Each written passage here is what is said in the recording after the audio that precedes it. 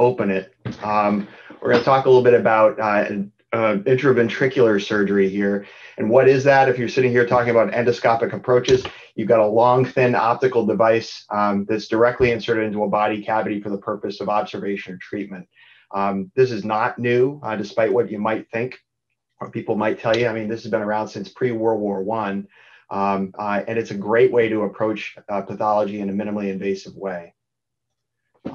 What do we use this to treat? Well, hydrocephalus, so too much water in the brain, usually the obstructive variety of this, where we can poke a hole and create a pathway for CSF. We can also use this to treat, let's see, how about that? Intraventricular, paraventricular cysts. And then finally, in some circumstances where we have very small tumors, there are limited applications for ventriculoscopy for doing this. So basically we can poke, pop, and grab. Those are the things that we can do.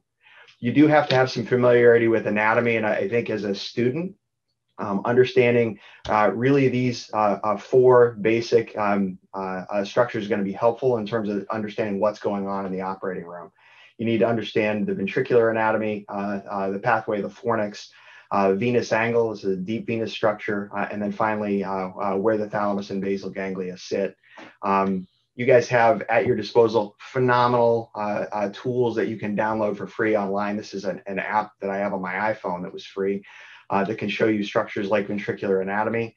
You guys are familiar, I hope, or you will learn the frontal horn, the body, the trigone, occipital horn, temporal horn of the lateral ventricle, the third ventricle, which is really where the bulk of our work with neuroendoscopy is done, cerebral aqueduct, this is where obstructive hydrocephalus usually happens, and then finally the fourth ventricle and outflow. Fornix, this is a component of the limbic system, major outflow tract for the hippocampus down here. You have to understand a little bit of anatomy here, the columns of the fornix, the body, hippocampal commissures, the crura, and where they sit relative to the ventricle. If we're looking down from above the ventricular system, again, frontal horns are here. The fornices sit on the medial floor of the lateral ventricles and form the roof of the foramen Monro, which is right here. So if we sit here and we take a look at the deep venous anatomy, key to understanding where you are within the ventricle is this venous angle, which is formed between the thalamostriate vein and the internal cerebral vein, where the thalamostriate vein curves up through the foramen and forms the roof of the third ventricle. We can see that here, and this is again, you can find this online from Roten. We're going to do a cone down view here of the foramen of Monro.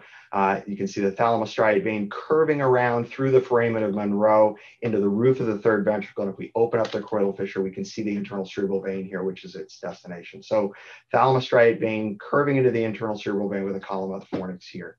Cartoon showing all of those structures and putting them in context of where's the thalamus and where's the caudate nucleus.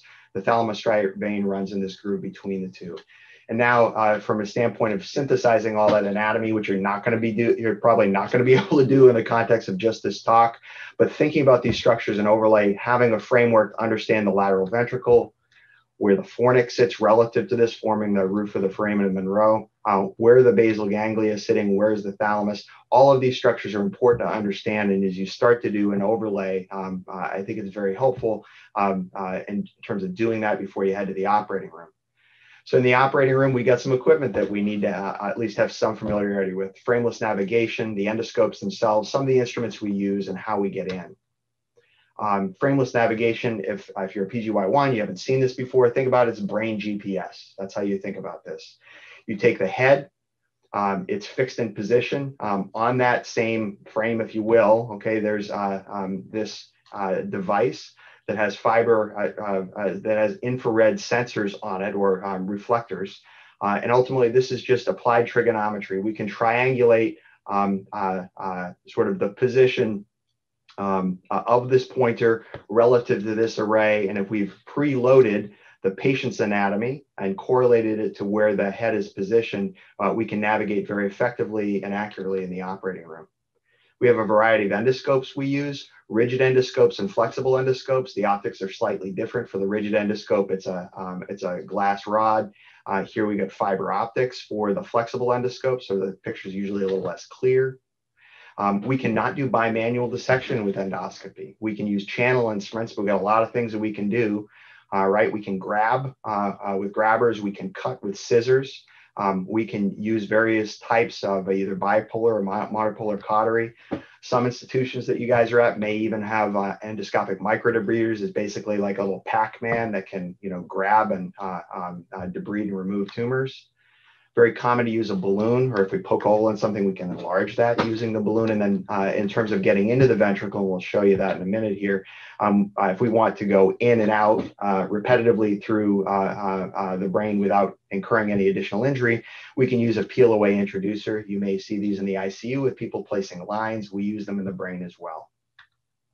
How do we get there? How do we position patients? Usually these patients are supine. With an incision that avoids the midline. Okay, big vein there, that's bad. Usually at or anterior to the coronal suture, that avoids the motor strip. We can either do that, if you take a look at this patient, they're on a cerebellar head holder, so just a little gel piece basically.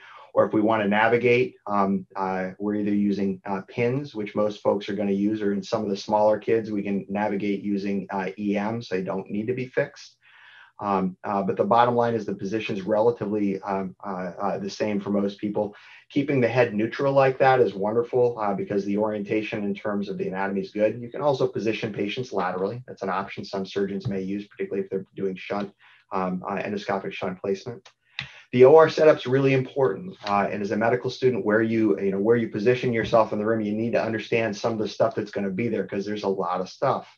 Okay, there's the navigation setup with a camera at the foot and the tower that's visible to the surgeon at the head. We usually have two visible towers. Okay, the tower that all of the things plug into is going to be at the level of the head, but another accessory monitor will be at the foot. Why? So that both the assistant and the primary surgeon have visibility of the screen. Once that endoscope is in, your eyes do not come off that screen. You can really hurt somebody in endoscopy if you're not paying attention.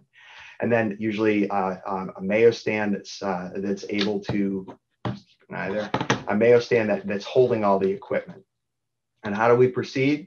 You guys have probably already had talks in terms of putting in a ventricular drain. It's very similar, Coker's point, again, off the midline, anterior to the coronal suture. Oftentimes for endoscopy, we drift a bit further back because we want a trajectory that's towards the floor of the third ventricle. However, there are a lot of, so you can see that X marks the spot there, but depending on what we're doing and where we want to be in the ventricle, we may come far forward or even far back to get a long axis view of where we're working within the ventricular system.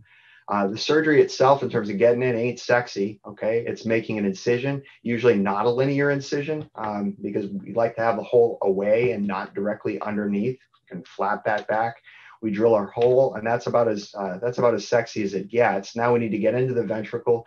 We can either do that freehand, going perpendicular to the skull and the coronal and the sagittal plane. Usually we'll hit water, or we can do this with navigation. And in terms of how we get in, we can either go straight in with a ventricular catheter and then follow it down with the endoscope, or using a peel away introducer like this, where the introducer goes in, it peels away, and now you can use the endoscope. And once we're in, now that anatomy that I talked about earlier on comes into play.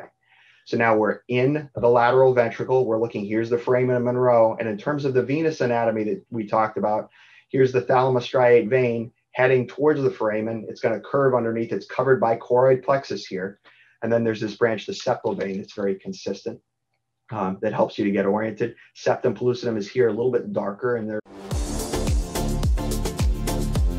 Hey everyone, Ryan Rad here from Neurosurgerytraining.org. If you like that video, subscribe and donate to keep our content available for medical students across the world.